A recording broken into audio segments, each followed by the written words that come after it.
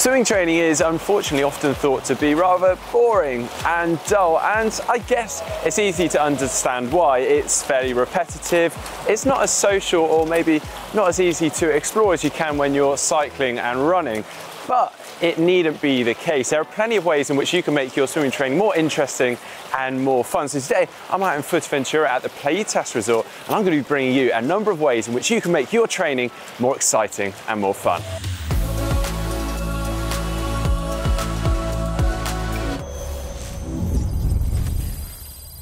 Routine is great, but swimming in the same pool on every single swim can start to get rather boring and make your swimming training less fun. One way of changing this though is by swimming in a different pool. Not necessarily for every single swim, but every once in a while. You'll be amazed by how different this feels and how much more interesting it can make your training by being in a different environment.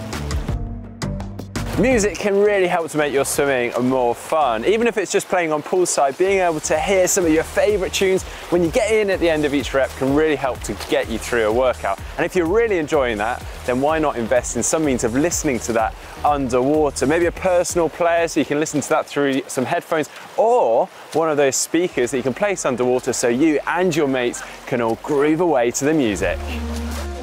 A way to make your hard sets more fun and more interesting is actually by using the space around the pool as well as the water itself. You could try doing 100 or 200 meter efforts or reps broken up by some land-based exercises outside of the pool, such as press-ups, sit-ups, squats, whatever you like. So for example, you could be doing 10 lots of 100 meters, getting out between each of the 100 meter reps and doing 10 press-ups, 10 sit-ups, 10 squats. Or you could just quite simply just get out, go round the block, dive back in, or get out, touch the wall outside of the pool and then dive back in. That's actually a really good way of bringing some specificity into it for those triathletes out there that need to get skilled at doing exercises directly after swimming. But before you do that, just make sure it's okay to do so with the pool that you're doing it in, and do make sure that you don't run on poolside. You could also include some open water skills into your swimming, which is a really good and natural way of incorporating some hard efforts into your training. Try this one, for example. In a group, set off in reverse order in terms of speed. So the fastest swimmer will go at the back. And the aim is to be the first to the wall, to the end of that rep, whether that's 100 meters, 200 meters, whatever you like. Now, obviously you can do this in a pair, or you can do it in threes, or better, do it as a group. And on that note, let's now talk through some of the benefits to group swimming. See, swimming in a group is a surefire way to make your swimming more enjoyable and more fun, and to help pass the time more quickly as opposed to swimming on your own. Also, by swimming in a group, it will hopefully distract you from the effort or the intensity that you're trying to exert, because instead you're trying to keep up with other swimmers, or you're pacing yourselves upon other swimmers and their pace. Now, if you do have a coach on poolside, that's fantastic. That can also be a real big help and benefit to you. But if you don't, then why not take it in turns to be the coach? Maybe every few weeks, one of you will be the coach on poolside, or if you need to, coach within the water. All right, but how about including some dead turns into your swimming? Now, a dead turn is simply when you go into the wall to do a tumble turn, flip turn, or even a touch turn, but you don't touch the wall or don't push off of the wall. So this is a really good way of just naturally adding some intensity and some hard work into your swimming. See, by doing that, you then obviously don't get the acceleration off of the wall, so you've got to kick really hard, pull really hard to get that back up. Also, it's quite specific for those triathletes out there because, well, in the open water, we don't get to stop or push off the wall, get a recovery, so then we can just practice that continual swimming. And on that note, why not also throw in some sighting as we would in the open waters? We're trying to see where we're going just every so often, or every other length, maybe just do a little bit of sighting every few strokes. Playing with toys is never fun, right?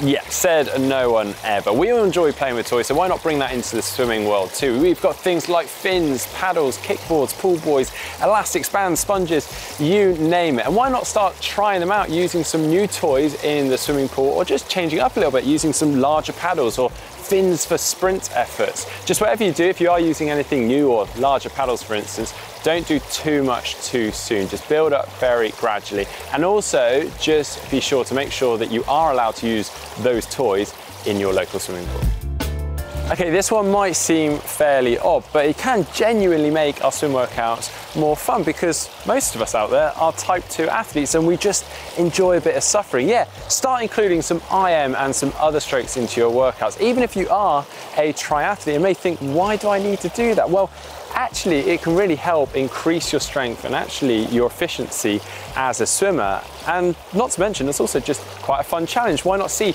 how many hundreds of IM you can do or see how far you can get swimming butterfly?